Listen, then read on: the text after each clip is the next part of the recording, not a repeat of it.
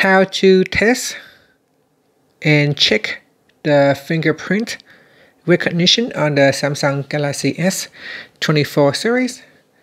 First, let's go back to your home screen by tapping on the home button at the bottom of the screen. Then swipe up to go into the app screen, and then tap on the Samsung folder. Next, tap on Members.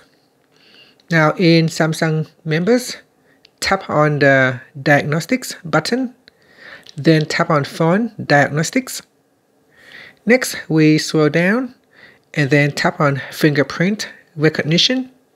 Now in here, just use the fingerprint sensor and then test it.